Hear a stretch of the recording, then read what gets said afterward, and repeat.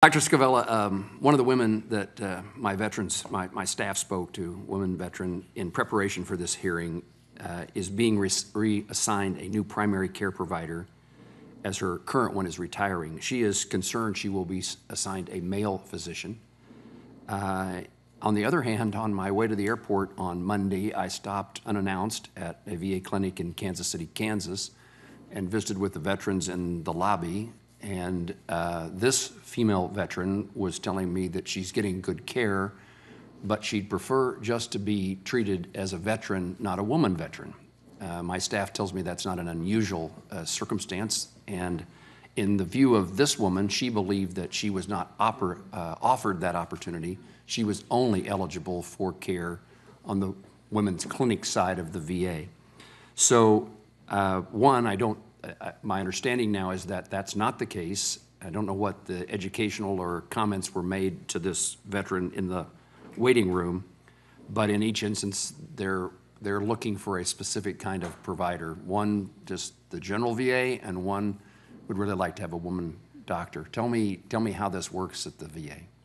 Yeah, so thank you for that question, Ranking Member Moran. I am a 25-year veteran of working within Department of Veterans Affairs, and I took care of women and men in Baltimore and was very proud to do so. I had some women who wanted to see whomever they could and did not have a preference, and I had some women who specifically wanted a specific gender, whether it was a male physician or a female physician, and it is their choice. We are currently, in this current day, we are required to offer women veterans the opportunity to have the clinician of their choice.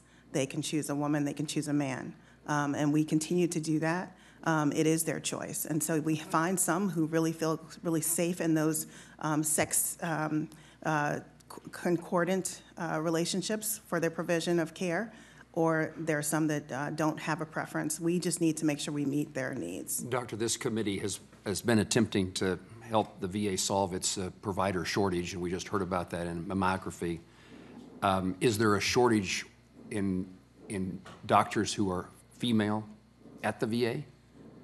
So if you ask for a doctor who's a female, is that a given? So I think we do reflect the U.S. population for women who are in medicine. We may be a little still discordant as far as having how many women. I'm going to actually ask Dr. Haskell if she knows that number, but I don't think so. Yeah, I think, yeah, first I did want... Excuse me, is that better? Yeah. Much better. I did want to say that in regard to, well, first of all, let me answer your question, which is that I do believe that more than 50% of the providers in VA, at least in primary care and in mental health, I believe are female. Mm-hmm. So we don't have a shortage of female providers. But I did want to say in regard to women being able to have a choice of providers that we require that all women are offered assignment to a women's health provider, but our goal is really to have at least 85% of all women assigned to women's health providers. So it means that we are taking into account the fact that there will certainly be some women who prefer to be assigned to a regular primary care provider, not in a specific women's clinic. I didn't know exactly how to ask that question, yeah. what the right words were, but I can assure, this testimony will assure the veteran I visited with that she has the choice, and yes. Even if it's offered, it doesn't have to be accepted. Exactly. Great. That's correct. Thank you. Let me talk a moment about kind of a common complaint, and that is the community care. And it's at least the veterans we visited with are concerned that the doctors, the providers are not being paid in a timely fashion. They're taking away the opportunity to provide community care to veterans. In many places, we need to be growing community care, in particularly rural places. And with maternity care only being provided within the community, are we cognizant of the fact that we need to make sure that community care works for the provider and for the veteran? In other words, are we caring for the timeliness, the timeliness of payment, those kind of things that make community care still a viable option in places across the country for maternity care and for places across rural America for veterans and their wide array of need for medical services. So thank you for that question. Since I see we're at time, I will actually defer to Dr. Johnson for that answer. Dr. Johnson. Yes, thank you very much. I think that's an important concern and a critical concern. And absolutely, our maternity care is provided entirely in the community. And the reason for that is we cover about 7,000 deliveries across our large integrated healthcare system. And in order to provide high quality maternity care, we really require enough volume to provide that care in a safe manner. So if we're doing 7,000 deliveries a year across a large integrated healthcare system, we just don't have enough volume to build that infrastructure within VA, which would include neonatologists, NICUs, neonatal intensivists, all of those things that we need to have in place to provide care, safe maternity care. And I, as an OBGYN who actually works in a rural area, am well aware of the needs of women in those states. And what we have as a healthcare system is a priority to ensure that our community care networks are adequate so that we are able to provide that care to the veterans we serve no matter where they live. And then also leverage our telehealth ability that we have within our healthcare system to provide our veterans with tablets that have broadband access. So even those folks in rural areas are able to connect with their providers remotely if that's possible. Now, for some OB care, that has to be done face-to-face. And we're aware that for folks living in rural areas, they may need to travel for some of that. One of the programs that I'm very proud of is our maternity care coordination program. And Dr. Baptista mentioned it a little bit. We work quite closely together when we look at whether our maternity care coordination program is meeting the needs of the veterans we serve. But that program was developed to recognize that we have veterans who are using maternity care who are automatically getting dual care, meaning they get care in VA for their mental health care, their primary care, and they must be getting care in the community. So it's really critical to have that care coordination piece that works to center the veteran and their needs with both their community provider and their VA providers. Dr. Johnson, thank you. You've testified before us before, and I appreciate your testimony. Senator King, I'm sorry that Senator Tester allowed me a third question, and then I'm leaving to return to Intelligence Committee where you and I came from. Yes. Ms. Britton, 2018 VA Inspector General report found that 49% of military sexual trauma claims were not properly processed. The result of that was that veterans, according to the Inspector General, were being prematurely denied benefits they were owed. In 2021, the IG followed up with recommendations and found about 57% of denied MST claims were still not being properly reviewed. It doesn't seem that the VA has this right yet.